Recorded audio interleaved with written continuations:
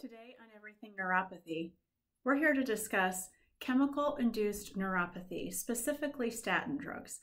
Does it cause neuropathy? Does it not? I'm your host, Dr. Karen May. I'm the owner and physician here at Momentum Health Neuropathy Center, but I'm a neuropathy survivor myself. Though mine wasn't statin-induced or chemical-induced, mine was surgical-induced, there's over 100 different causes of neuropathy. And when you're losing your quality of life and being told that there's nothing more to be done besides take meds and hang in there, that's just not an option when you're living in the body who's suffering and quality of life is out the window.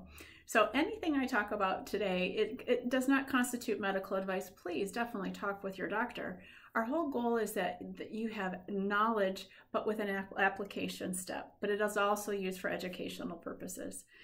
So I had, earlier this year, I was challenged by a local physician, which I'm perfectly okay with.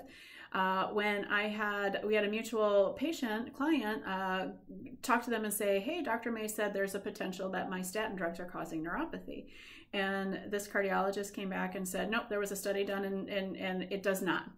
Well, I didn't get the information as to what, but I'm like, you know what? I want to jump in. I want to see what's new out there.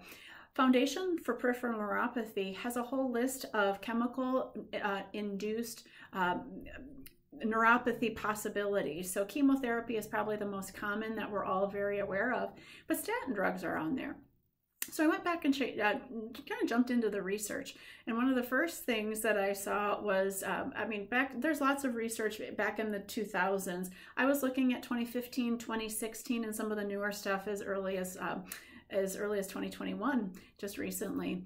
And there was one study that showed how in an animal model that sometimes statin drugs could actually be beneficial for nerves.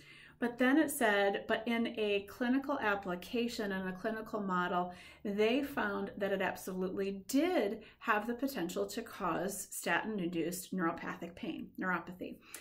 There was a couple like that. And so this big study done in 2001 that was published talked about how, it was a meta-analysis. So it looked at hundreds of thousands of patients, and it was determined that it could not say that statins had a statistically significant increase in neuropathy.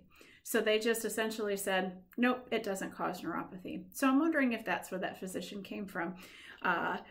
But I had to then go back and look as to, well, we're not usually just statins. We're not just cholesterol. Usually when people are coming in clinically sitting with me, they have multiple factors that cause neuropathy.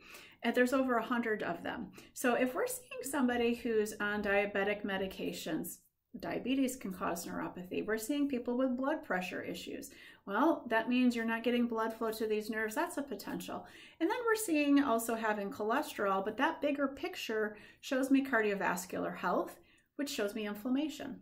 So when someone comes to my office and they're on multiple medications for chronic illnesses, that their root causes are inflammation, it makes me go, okay, so they don't just have one cause of neuropathy, but how can we look at them as a whole person investigatively to try to determine their possibilities and what steps can they take? So first and foremost, if you've watched any of our videos, I'm going to come down to using food as medicine. On average, it's about 70% of your overall health. And in 2004, British Journal of Medicine had a great article that they published around polymeal, meaning eating anti-inflammatory foods, is a better approach to treating cardiovascular disease than polypill, meaning taking multiple pills. And what they found, by eating an anti-inflammatory food plate, nutrition plate, had a 75% reduction in already established cardiovascular disease. That meant less inflammation, meaning less need for medications because you're not stressing out your cardiovascular system.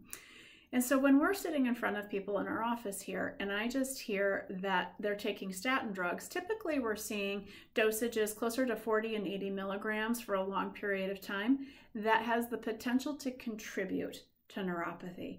I don't think it's necessarily the primary cause of neuropathy, but I'm looking at a whole person.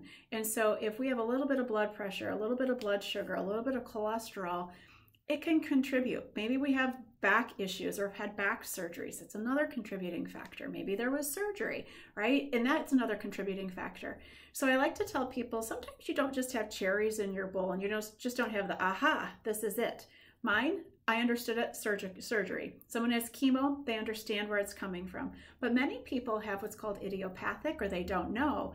And when we start to tease through that, they have lots of little different reasons as to why they have neuropathy. So is it conclusive that statin drugs cause neuropathy? No. Is research always conclusive? It's not.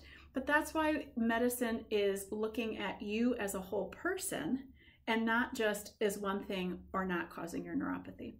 So if you're interested in knowing more, first thing you can do is literally call our office, 517-883-2291.